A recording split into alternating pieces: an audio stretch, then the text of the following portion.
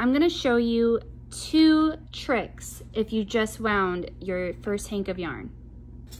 The first thing that you're gonna do is take your tag and bend it in half or thirds, however you need to, okay? You're preparing this to stick in the middle so that way you don't lose what type of yarn you just caked up in case you don't end up using it. Hair clip and secure your loose thread. That's gonna keep it nice and neat. Okay, so this is the bottom, this is the top.